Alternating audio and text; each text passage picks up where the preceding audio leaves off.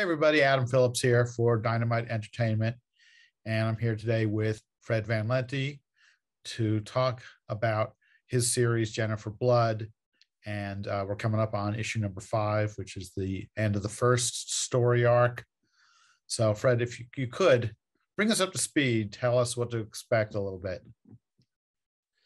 Sure. So the series has involved the apparent resurrection of Jennifer Blood, who died at the end of her original series, and she has appeared in this town called Bountiful in Utah, which, if you've ever seen the end of Goodfellas, is sort of like that town Ray Liotta shows up in with the cul-de-sac and the lawns, and where, you know, pasta is macaroni and ketchup.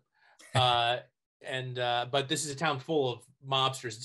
It's all crooks who have gotten cushy deals in exchange for ratting people out to the feds, and have all been relocated to this town, which is pretty much run by criminals. So if the original Jennifer Blood series was about a suburban woman going out and killing mobsters, this is about a suburb that is nothing but mobsters, and Jennifer Blood shows up and starts murdering people. Bad guys, only bad guys. She only kills bad guys. She would like to believe.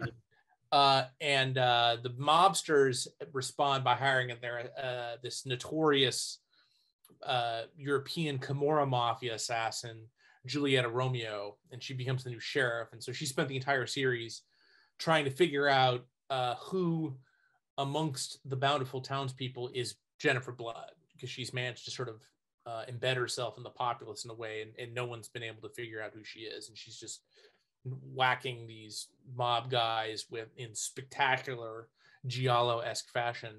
But then in the 4th issue, Giulietta believes she has uncovered the mystery. I don't want to get too spoilery for people who are watching this and might want to check out the series from the start.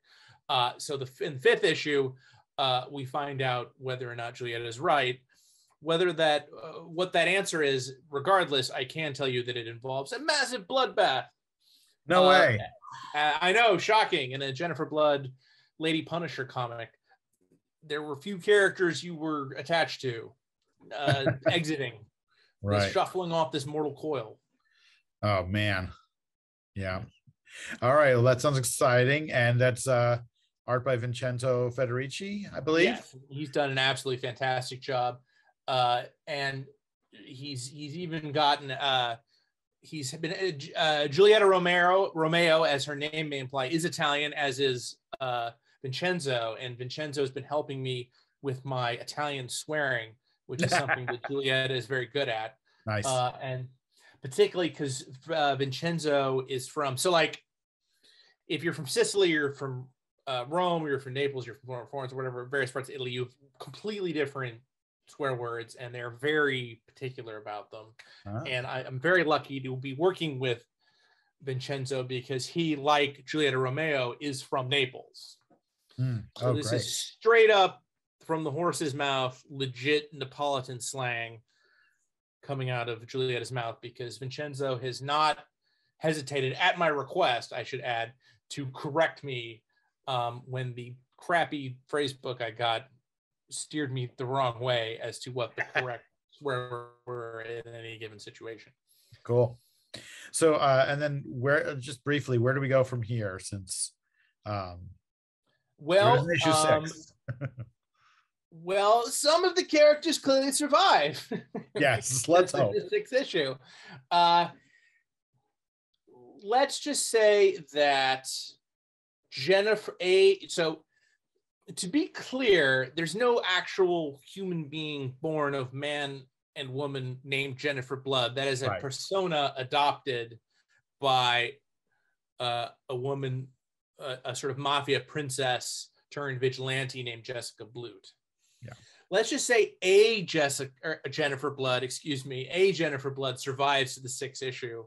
And as a result of the wounds she received in the aforementioned bloodbath in number 5, she winds up in a illegal clinic for criminals, and meets up with a hitman who's terminally ill, and he's got a bucket list of criminals he'd like to rub out before his time goes. And Will Jennifer Blood team up with a mob assassin?